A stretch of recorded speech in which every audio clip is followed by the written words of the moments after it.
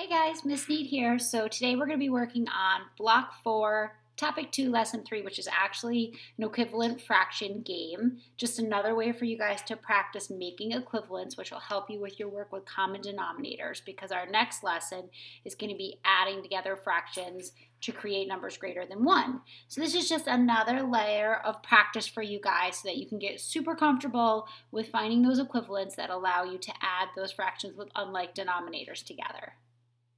You are going to need for this game your dice, your fraction dice. Again, I've just taken a regular die from home. I've put 1/2 on it, 1/4. I've written 1/8 twice and 1/16 twice to cover the 6 sides of the die. Between that and my board, I am now ready to play. So guys, the way you play this game is you want to be the first person to get rid of their entire hole in their model.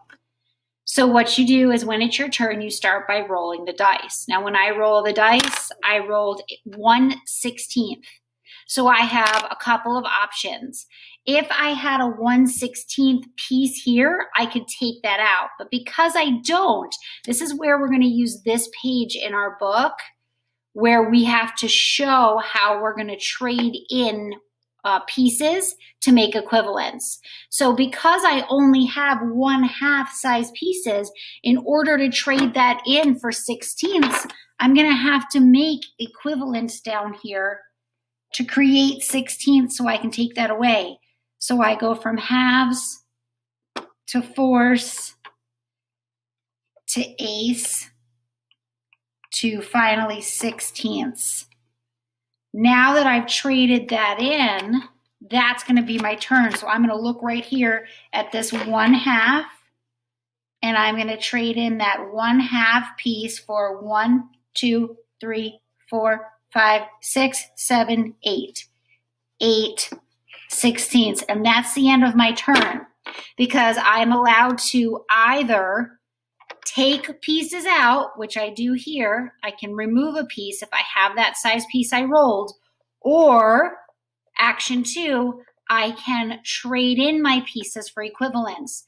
So now I have equivalents in 16ths. Because I've broken these down as small as possible, I should be able from this point forward to actually just remove pieces.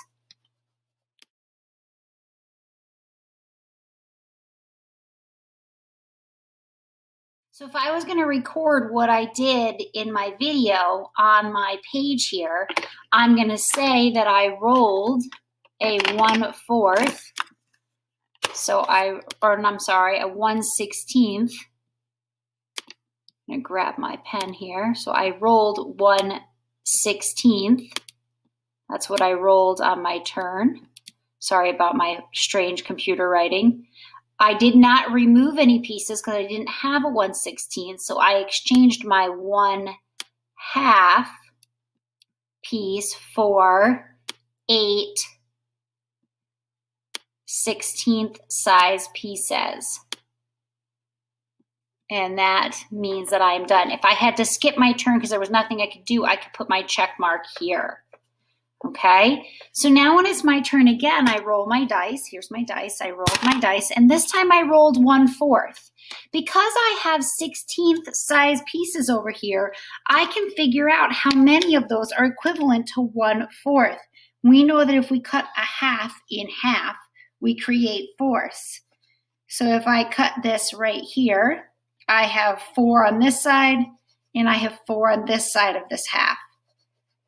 So 4/16, 1/4, is equivalent to 4/16, and I can now take on this turn those 4/16 out because I removed 1/4, or the equivalent, which is 4/16. So if I record this on here, I rolled 1/4, and I removed 4/16 size pieces, which is equivalent to 1/4, meaning that I now have this amount left to still remove in the game. Okay, one more time, it's my turn. I roll. This time I rolled 1/8. Okay, so if I think about an eighth, what is equivalent to 1/8? So I'm going to come over here. I'm going to erase that 1/2 from my first move. I'm going to write 1/8 here. And I need to make an equivalent to 16ths. So I know that 8 times 2 is 16. So then I'm going to multiply the numerator by the same. So I get to cross out 2 16th size pieces. And over here, I write that I had 1/8. So I removed 2 16th size pieces. And my partner and I keep playing like this until one of us gets rid of all of our pieces and wins the game. Guys, as you can see, you can either download the pages out of the book and use those, or you can make yourself a model. I always prefer a model because I really like to see my equivalent fractions. And this way you can practice all these different ways that 1/2 can be turned into various equivalents, 1/4 can be found as equivalents, 1/8, and even 16ths can be found with equivalents. This also helps you when you're simplifying, because on a lot of this we had to work backwards from those 16ths, and we were kind of simplifying in the end. 4 16ths is simplified to 1/4. So those skills that you're practicing with your teachers can really be reviewed in the context of this game. Remember, you want to get that dice and write those fractions on it. The direction pages will be in here as well, so you can see them more clearly. And again, those pages are in your downloadable book if you need them. All right, I'll see you guys later this week for another 180 lesson. Have fun and practice. I'll see you soon. Bye.